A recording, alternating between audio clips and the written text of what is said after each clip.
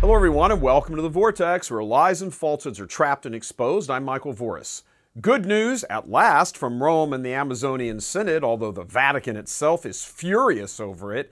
The pagan idols that the Vatican had brought into the Synod were surreptitiously taken in the early hours of the morning from the church they were located in and tossed unceremoniously into the Tiber River from the Ponte San Angelo. Here is the moment that 5 of the idols of Pachamama were pushed off the rail from the bridge and into the Tiber.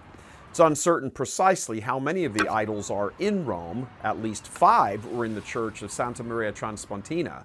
But in addition, there's at least 1 in the hall where the synod is actually going on, and perhaps another simultaneously in St. Peter's Basilica. But in either case, there are at least 5 of them no longer desecrating the church.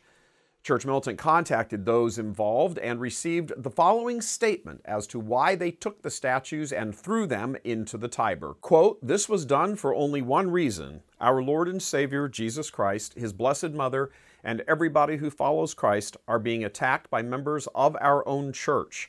We do not accept this. We do not longer stay silent. We start to act now. Because we love humanity, we cannot accept that people of a certain region should not get baptized and therefore are being denied entrance into heaven.